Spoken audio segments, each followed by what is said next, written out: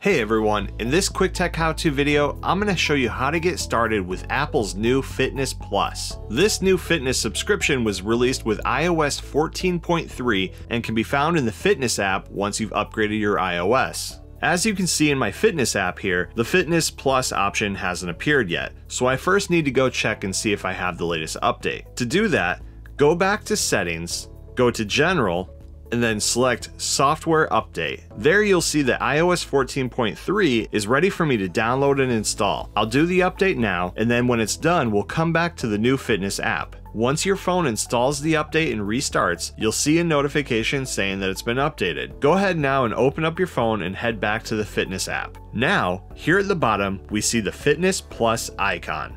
Select that and you'll see the Welcome to Apple Fitness Plus page. Tap Continue at the bottom, and on the next screen, tap Share My Data or Don't Share My Data. Here we are now at the Fitness Plus homepage. The first thing you want to do is watch the intro video showing you an overview of what the Fitness Plus app can do.